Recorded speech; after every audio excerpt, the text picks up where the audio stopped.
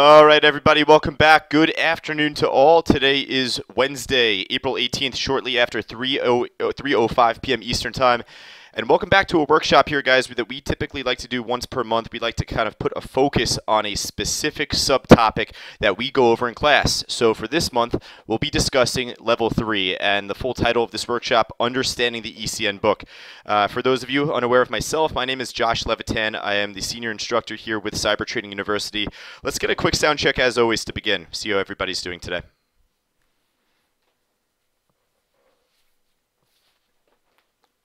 Perfect. Michael, Leda, loud and clear from them. Great to see everybody else. Donna, Gloria, Daryl, loud and clear. Good sounds from Richard. I like that. All right, perfect. Great to see everybody as well. Fran, Phil, Barb, David, Ron, Emily, the whole crew. Great to see you all.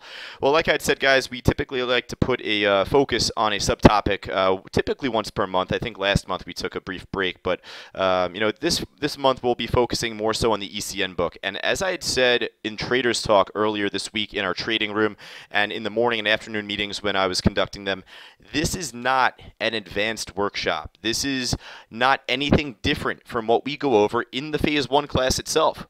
We'll be discussing kind of we'll be putting the same spotlight on the ECN book and breaking it down as far as the bid versus the ask, understanding what the iceberg orders look like and how to identify them. And ultimately, on top of that, understanding different ECN fees, something that we don't really talk about that much in the Phase 1 class, but I felt it was very important to kind of discuss for this workshop itself. All right. So what we'll be going over today, like I just said, what creates the bid and what creates the ask. We kind of discuss looking at buying and selling volume and how that translates to time and sales. But before that time, we end up seeing a large majority of those orders on the ECN book. Give me a quick moment, guys. Gain might be a little high.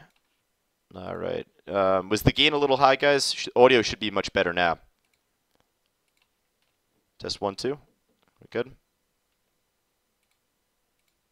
Good. All right, perfect. So, guys, alongside what creates the bid and the ask, we'll discuss ultimately how to determine basic support and resistance, how to correlate the charts with what you see on the ECN book. All right. So we'll be transitioning from that into discussing, well, after we end up reading the ECN book, what type of stocks should we be watching based off of that? Looking at different stocks and what you end up finding on the bid and on the ask. How big are the orders? How spread out are they? And should that be the type of stock that you should be focusing in on as a student or trader? All right, then finally, what to watch out for when we are in the trade. So we'll kind of cap it off with ECN fees at the very end of the workshop. But before that, we'll discuss a little bit of as far as when we're in a trade, what we should be focusing in on afterwards as far as the ECN. All right, so I wanted to kind of bring up an example here. It's funny, I was doing a coaching session with, I think it may have been Michael D, in the trading room earlier this week, maybe on Monday, it was Tuesday, yesterday, and I was thinking about it. I was like, he brought up a really good example, and he said to me, Josh, basically he said, treat me as a new student. I want you to kind of break down, the ECN book as if it's kind of just buying a car. So I thought about it, and I was like, that's a perfect way to kind of translate the ECN book to everybody here in this workshop. So, with that said, welcome to the used car marketplace. What we're looking for here, guys, is a used car. We're going to try and spend underneath $15,000 for just a basic four-door sedan with low mileage, right? We'll go online, look to see what the best options may be. We'll try and find a car that's relatively newer, but between maybe 2010 and 2018 models, right? So let's see some options. Now, of course, there are different companies that have, different features for each car. Let's just pretend that for this example, we're just looking at the same type of car, maybe different mileage, but the same brand. More or less, we're just looking at pricing and offerings that the website has for all of these different cars. Well, you end up seeing all of these prices above $15,000. Here's $15,027, $15,056, $15,498. Now, these are all people who are listing their used cars to sell, right? So how can how can you buy one of these cars for underneath 15,000. Is it possible to do that, guys? How could we possibly buy one of these cars for underneath 15 grand in price? What do we do?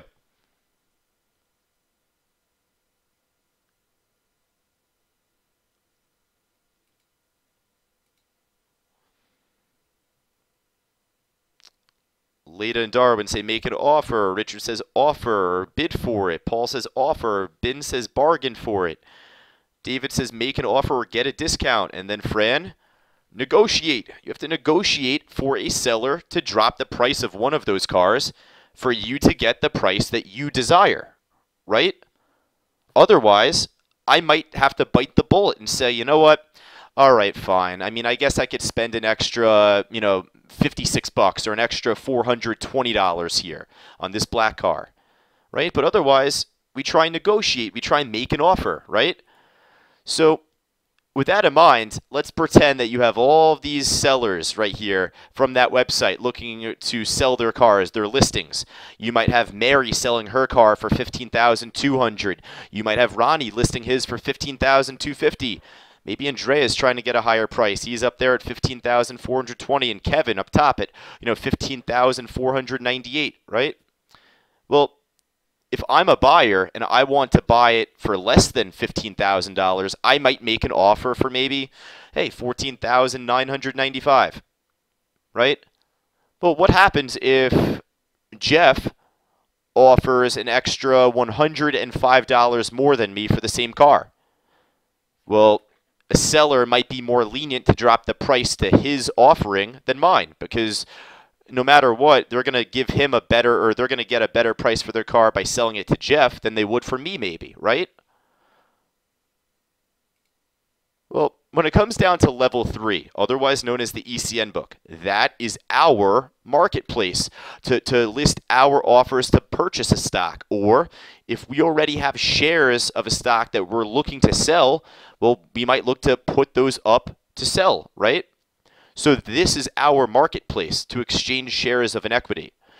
So the ECN book, otherwise formerly known as the Electronic Communication Network, it's otherwise known as Level 3. And as we go down, we'll end up kind of calling it other names as well, depending on a broker that may offer it. But just keep in mind that with this being our marketplace, that's, again, where we could list our orders to buy, or we could list our orders to sell shares of a stock. Now, there isn't just one ECN that routes shares for every single stock out there. There are numerous ECN books, numerous order books, numerous marketplaces where we could route those orders through, right? So with all of these different ECNs that we have available to kind of route our shares through to buy or sell, the most liquid of them is the NASDAQ. You also have a few other ECNs that have high frequency trades, or I should say high quantity shares being routed through them as well. We'll go over those in just a little bit. But the ARCA, the NYSE, the BATS, all of which are ECNs that have more orders routed through them as well.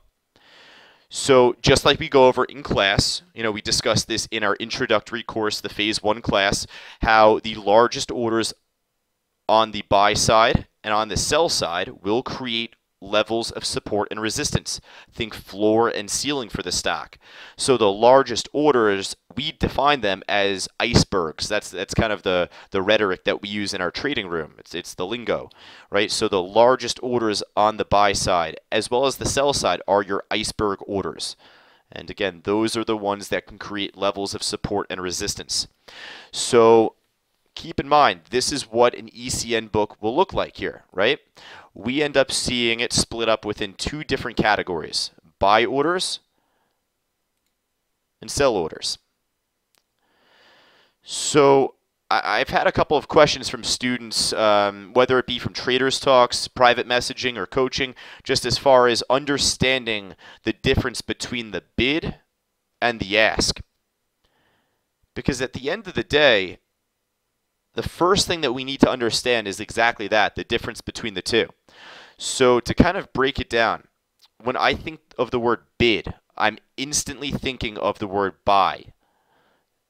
I'm looking at the buy side of the ECN book. If I'm placing a bid for one of my for a used car to buy, I'm going to place it with the rest of the other orders that people are looking to purchase for.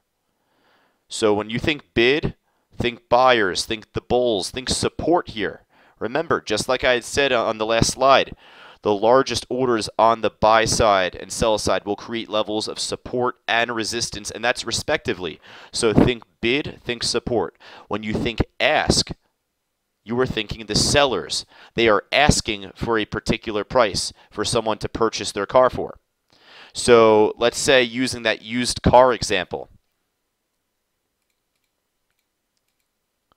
you might have, and I see him in the room, Andrea. You might have Andrea asking for $15,420 in order for him to give you his car. He might be offering his car to you for $15,420. So when you think ask, or when you think sell side here, you're thinking the ask, you're thinking the offer, you're thinking bears, people looking to sell actively. And the largest orders on the ask will end up acting as your ceiling, as your resistance level. All right? Does anybody have any questions so far in regards to this? Like I had said, this is an introductory workshop to the ECN book. So if there's any newly enrolled members that have questions, or even any students that would like for me to kind of just go over the difference between the bid and the ask, just type the letter Y in the chat board down below just so that I know, and we can kind of just go back.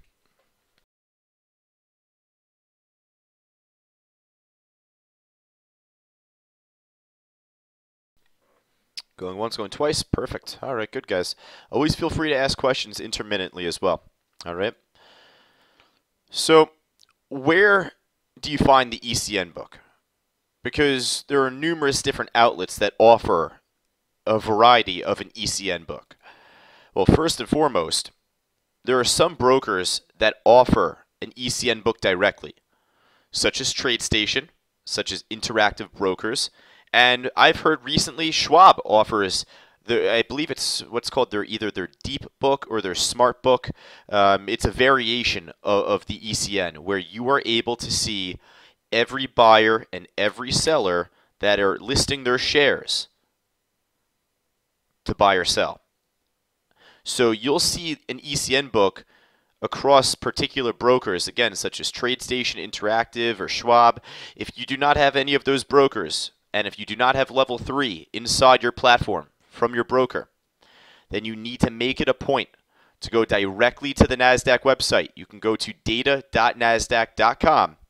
Now, the link is in blue, so I don't know how visible it is on this slide, but I'm fairly confident if you end up clicking on the actual link right here or highlighting it, I believe that you should be able to click on the link directly right from this PowerPoint. Let me know if you can.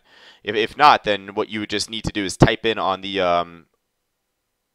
on your browser www.data.nasdaq.com.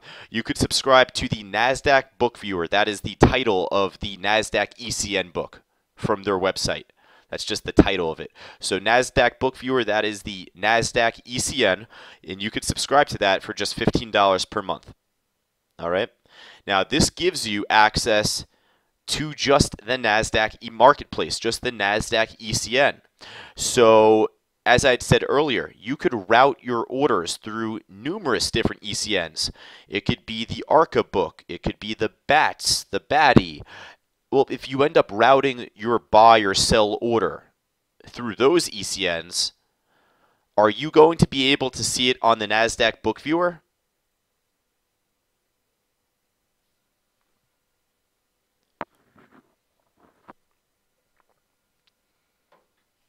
What do you guys think? If I route my shares through the ARCA or through the BATS or just a different ECN, am I able to see it on the NASDAQ Book Viewer? I see yes from Richard, Phil, and Joe. But the answer would be no. Remember, the NASDAQ Book Viewer only shows you NASDAQ data. So if you're routing shares for a stock through a different ECN, you will not be able to see that through this product right here. This gives you access to only the NASDAQ. NASDAQ is the most liquid ECN, so you should be able to see a plethora of different buy and sell orders. But remember, that doesn't show you orders through other books, through other marketplaces. Now, if you have a level 3 or an ECN book, as we call it, through your broker, let's say, for example, you have the TradeStation Matrix.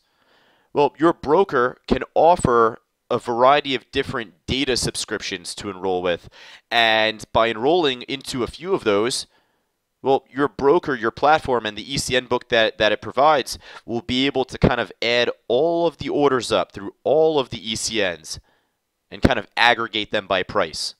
So by looking at, let's say, the TradeStation Matrix, if I'm enrolled into the data that I could have, meaning that if I am subscribed to ECN data from the BATS, the BATI, the Edge, the EdgeX, then I should be able to see those orders as they're being routed through those ECNs as well.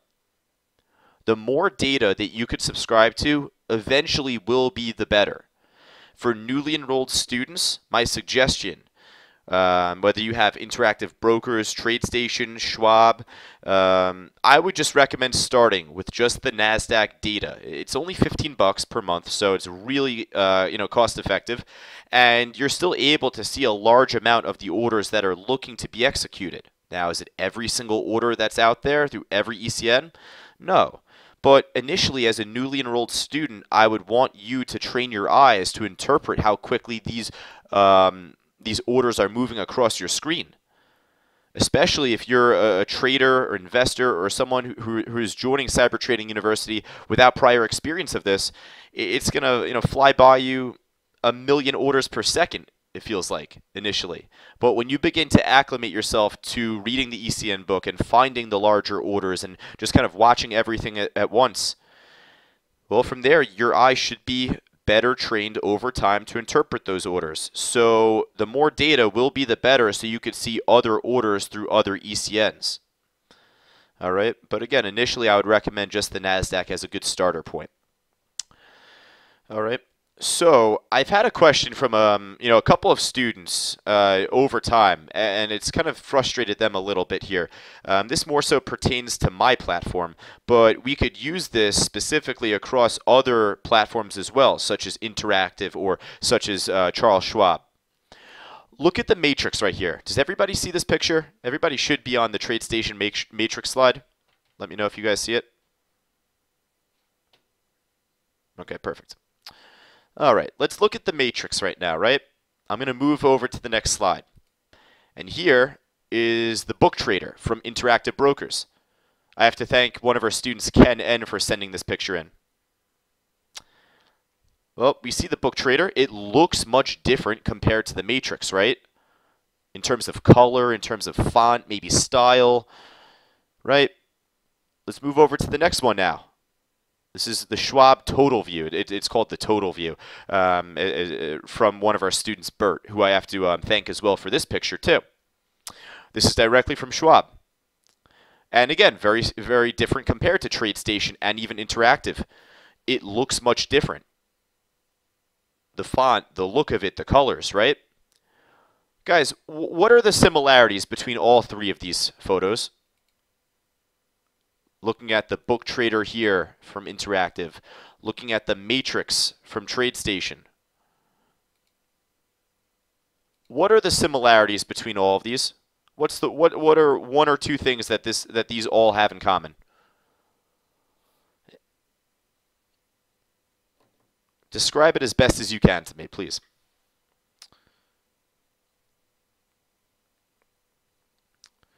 Brian says volume and price. Michael says price. Gloria says they both show total orders. Joe says price and orders. Now, all of us are right. It's funny, Darwin kind of had the answer I was looking for initially, but obviously we're all right. We're all saying price and the orders, they're all the same, right? Or the purpose is the same. But notice what Darwin wrote. Bid is always on the left, and ask is always on the right. Bid side, ask side. Looking back at Interactive. Bid side down here. It's in green. Look at here on the right side, the ask side, the sellers in red. Look at now the matrix. Now it's different color. It's different colors here. I have mine here in blue. Does blue mean anything different than green from interactive? No, it's not. The similarity is that you see the buys on the left and the sells on the right. The bid on the left, the ask on the right. That is the similarities that I see between seeing all three of these platforms. I've had students just try and correlate the colors that they see with my TradeStation matrix to time and sales. Seeing how, we look at time and sales prints on the tape and we see green and yellow and red and purple. And students try and correlate those colors to what they see from my matrix. And I say every time that should not be the case, right? Because at the end of the day, every platform is going to offer a different or unique looking level 3 or ECN book. This is the book trader here, right? I mean, hey, this is green on the bid, red on the ask. But we know on time and sales, as we go over in the phase 1 course every month, that when you see time and sales prints in green, well, hey, that means that the order was actually executed on the ask, on the seller side, right? So that can throw some students off. Point being, don't look so much at the color of the ECN book, the red or the green or the blue that you see here. It all serves the same purpose. If I can make every color here gray, I would, to be honest, because that would show just the fact that we only have just the bid side on the left and the ask side on the right. And as we teach in the phase 1 class, not to go over time and sales right now, but it's all a matter of who initiates that transaction as far as what you see on time and sales. All right. Does anybody have any questions pertaining to that? If so, just type the letter Y once again in the chat board just so we can go over anything else there.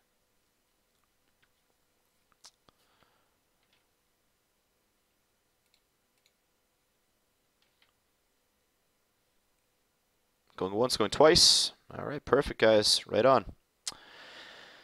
All right, so we look at the ECN book, of course. This is, again, the NASDAQ book viewer here, right? And we see up top, we see the sell orders. So we know that this is the sell side, this is the ask, the offer, and this is going to act as resistance, right?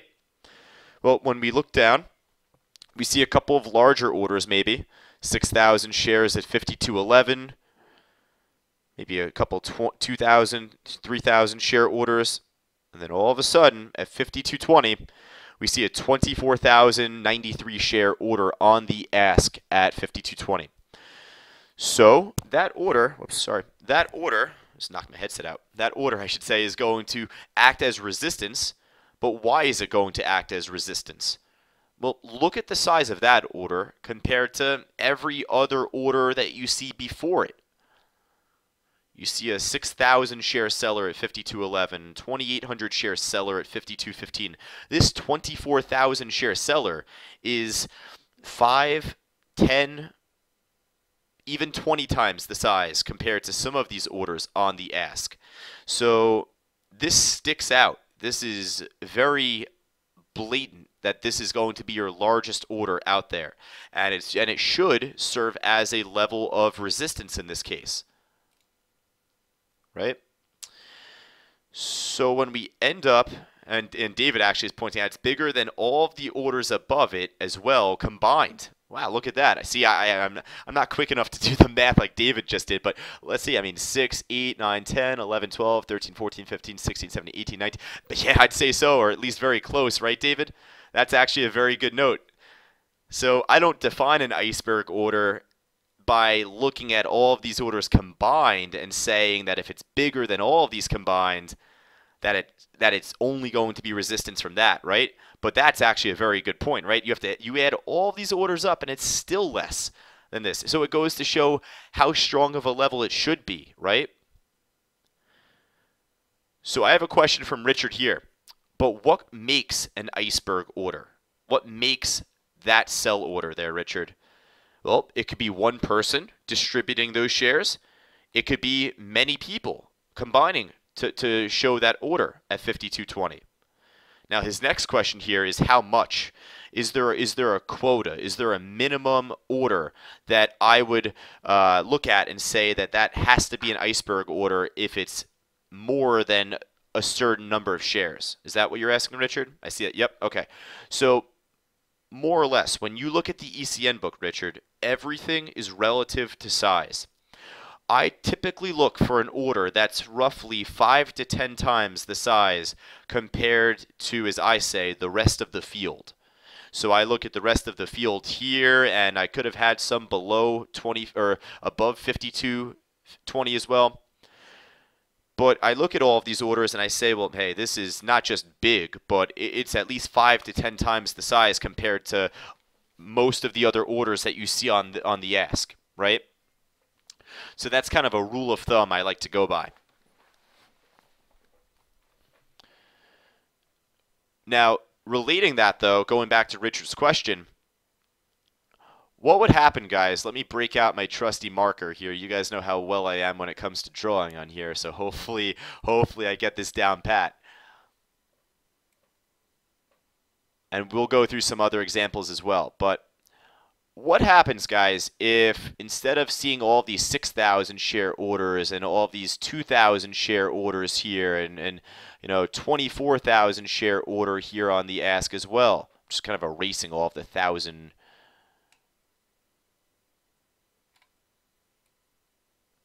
Right? Let's just erase all of this. Not too bad, actually. Not bad at all. So looking at this now, Richard, right? Let's say I scratched all of the thousands off of here and we see maybe only 100 shares, 800 shares, 900 shares, 790 shares here, 800. Well, when I look at that, what if at 52.20, or it's going to be blue on blue, I hope it translates well. What if instead of 24,000 we see 3,093 shares on the ask?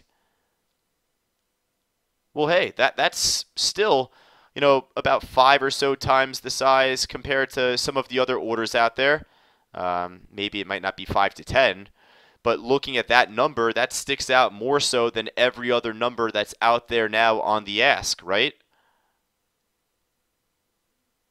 So everything is always going to be relative to size. If the order book on the ask here has, at every price point, shares of 20 share lot orders, if every order here on the ask was 20 shares, then maybe a 200 share order would be the iceberg, right? Everything is always relative to size in that regard. So kind of just looking at that as a quick example here, 24,000 shares is it's not only just the biggest, and not only does it stand out, but by far, I mean, it's 5 to 10 times the size and well more than some of the others as well. So that's going to act as resistance, right? So in that case, when we see this make a push up to 52.20, I would never really look to enter and take a trade long directly underneath that big iceberg. We go over this more intensely in the Phase 2 course, right? And even in Phase 1. But just kind of breaking it down very simplistically here. When it comes to day trading, and when it comes to following the smart money, as Fausto says weekly in his webinars, our opportunity is very limited, and it begins to get limited as soon as the market opens up. The second the market rings at 9:30, our clock's ticking, right? So going into the morning, even going into the afternoon, what would happen if we end up buying this Micron stock at 52.12? Well, if we see that order there at 52.20, that's definitely going to act as resistance. So at the end of the day, it comes down, and this is the phrase that I've been using recently in our Traders Talk workshops, is the juice really worth the squeeze? Is this worth my time to take as a long trade at 52.12? Am I really trying to make 8 cents on a trade? Is on a $52 stock, a very expensive stock, mind you, is 8 cents really worth my time? I mean, if I have to make 8 cents, I will, but I'm trying to make much more than that. So with seeing this big iceberg order acting as resistance, I have to kind of, and again, I say this kind of phrase in traders talk, I have to act like a pessimist. Why would I be led to believe that that 24,000 share seller is going to get hit, get executed, and Micron will move up until it happens? Why would I be led to believe that's possible? So I have to think like that to make sure that taking this trade is actually worth my time. Again, if I make 5 or 8 cents on the trade, that's great. That's fine. I'd much rather make money than lose it, right? But what I care about is the ability to set myself up to make a much larger profit than that. I go over that in coaching sessions with our students, where I look to try and make well more than the 5 or 8 cents that I can make here. And most importantly, on top of all of this, Paul says, well, sell it at 52.19 if you take the trade. Meaning that, hey, if you took this trade here, or at any point, let's say we take it from 52, and we see that big iceberg order there. Paul says, well, you know what? Sell it at 52.19. Sell it 1 cent underneath that big iceberg order. And generally, that's a good idea. But of course, it's in hindsight. You see the chart. It doesn't look like this even went up to 52.19, though, did it, Paul? So just because that order is there, we can't assume it's going to approach that exact price point. Nor can we expect the stock to maybe fall a cent below that price point. There are times where the stock might drop maybe 3-4 cents from where that iceberg is and then begin to kind of reverse direction, right? So we always need to read the momentum on a stock. And that's what I need to look out for when I'm in a trade. When I'm in a trade, let's say if we take Micron from, maybe 52 or even earlier here. Let's say we take a trade from 51.70s and we're riding this up. Well, if we end up seeing the big iceberg order there, hey, I have to assume that's resistance, but I can't assume that it's going to just touch that price right away. So I need to read the ECN book when I'm in the trade. And by reading the ECN book, I'll get a better sense of knowing, well, are there enough people pushing this stock up? So what I would look for is to see if we have more buying to come in on the other side of the book. Remember, I'm just only showing the sell orders here. On the other side of the script, the buy orders, as this is pushing up, do we see more and more buy orders pop up as it's pushing up? Because again, much like this is going to act as resistance, the buy side is going to act as your support. So in that sense, as this is driving up, I need to make sure that we, A, have more buyers joining the bid. And on top of that, at the same time, are the orders on the ask actually getting executed? Is this going to go up to 52.16 and stall out on this 2,000 share order instead of 52.20? Is the momentum drying up and kind of weakening? If so, then it might not be likely for this to touch 52.20.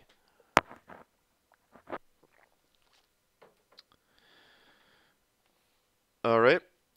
Just looking at the chat board quickly from Michael. Do people generally place an iceberg order at some previous support or resistance, or is it just arbitrary? So keep in mind, I'm just going to start with the word people, right? Because an iceberg order could be one person. It could be numerous people that make up this big seller, right? So let's say if this is made up of 5 or so different sellers. Let's say myself, Kevin, Paul, Gloria, and you, Michael, end up looking to sell all of us at 52.20, and the combined total of our orders create 24,093 shares, right? So more often than not, you'll see a really strong support or resistance level act vice versa as a level, meaning that if this was a really strong support from the past day or two, 52.20, there is a very strong chance that this will act as a very strong resistance level overhead. So it makes it much more plausible to see a very large order behind that, confirming it as the level. So more often than not, you end up seeing it because it acted as some previous support or resistance. At the same time, not everyone is as tactical of a trader, right? I mean, you'd like to think if you're trading, 24,000 shares of a $52 stock and making that big of an investment, you should know what you're doing, right? But is it possible for me to, place a 25,000 share sell order if I have it at 52.16 just to place it there? Yeah, it's possible. We end up seeing, traders and even some larger block traders make some very silly mistakes in the market, oftentimes in the after hours and oftentimes going into the afternoons. So it's very possible. More or less, though, Michael, just to kind of long story short, your question there, I typically see them at previous support and resistance levels. It tends to correlate that way oftentimes. All right. From Gloria, but if 24,000 shares are sold at 52.20, wouldn't the stock go up because 24,000 shares are bought at that price? So why are we considering it resistance? So I know that Ron in the chat board just followed up as I was answering Michael. He helped Gloria out. He responded and said the buyers have to join the bid at or over the 52.20 for it to go up. Otherwise, the buyers will go away at the iceberg order. So absolutely, Ron hit it nail on the head, right? So when it comes down to seeing this order, Gloria, this is an order that's looking to be executed. Someone's looking to sell those shares at 52.20. But if there aren't buyers to take those shares from that seller, are those shares going to get sold? No, they won't, right? So until that order gets executed, we have to count that as major resistance. I'm going to go back 10 slides, go back to our used car example, right?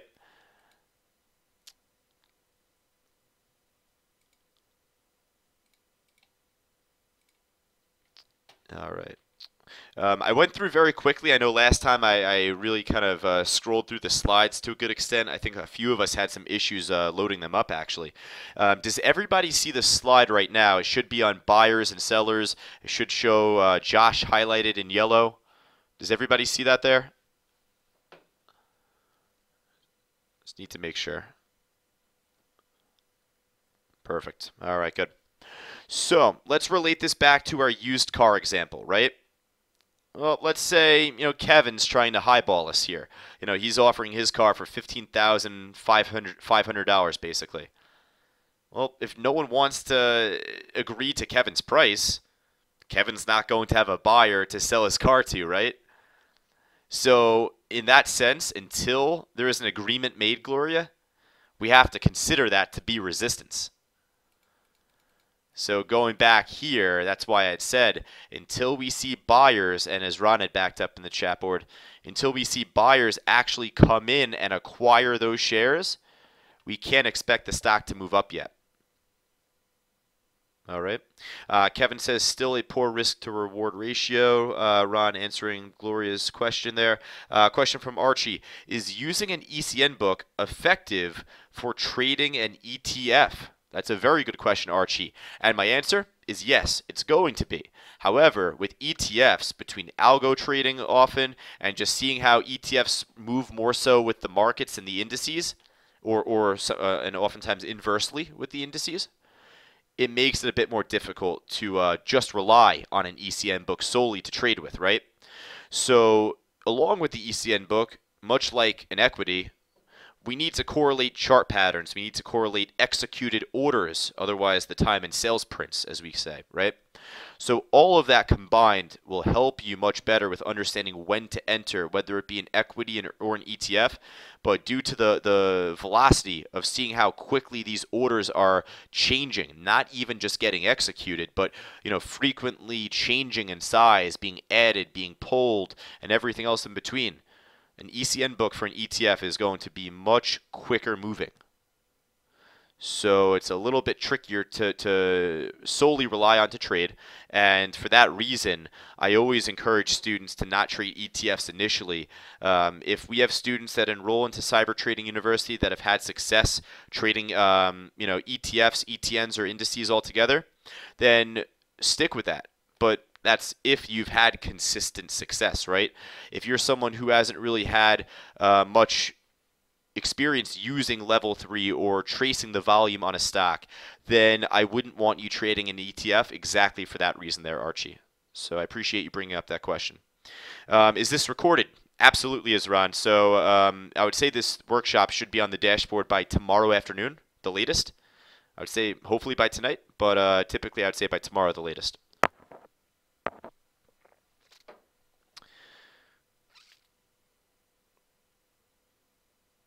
Does CTU ever trade the ETF from Gloria here? Does CTU ever trade the ETFs that's specifically designed for day trading? What do you mean, Gloria, as far as specifically designed for day trading? Do you have any examples that come to mind? We have students in our room, right, that focus on, let's say, gold mining, right? Like, our student Grant. Which you just brought up as a symbol there, Gloria, NUGT, a gold mining ETF, right? So we have students that focus, on gold futures, gold trading, gold mining, and they'll frequently trade ETFs like JNUG and NUGT and DUST, DUST, the inverse ETF, right? We have students that like trading TVIX and UVXY, which are ETFs correlating to the VIX, which should run inversely to, how the market, and to run inversely typically to how the markets are running, right?